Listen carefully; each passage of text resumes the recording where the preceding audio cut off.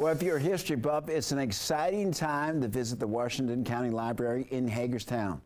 Our Stephen Cohen tells us a new exhibit there will take you back in time to the Revolutionary War era.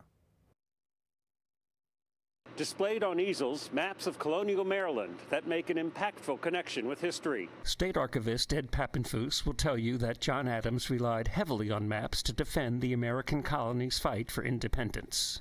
Providing maps for being able to figure out where the theaters of war were going to be. And those maps are now on display here at the Washington County Public Library in Hagerstown. Pappenfuss explains how dependent Adams and the Founding Fathers were on these maps. It had to map its roads, and if it didn't do so, it was going to be in deep trouble.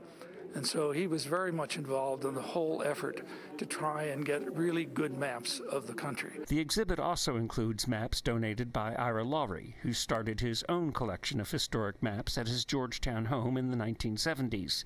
Each, he explains, details a rich history of the region. Understanding how Maryland developed as a state, where people came from, how they saw themselves, how they saw their world. There are lots of stories in the maps. And Laurie tells how maps of the mid-19th century show the progress of railway routes on which the nation became so dependent. All told, there are 190 maps and atlases that make up the collection.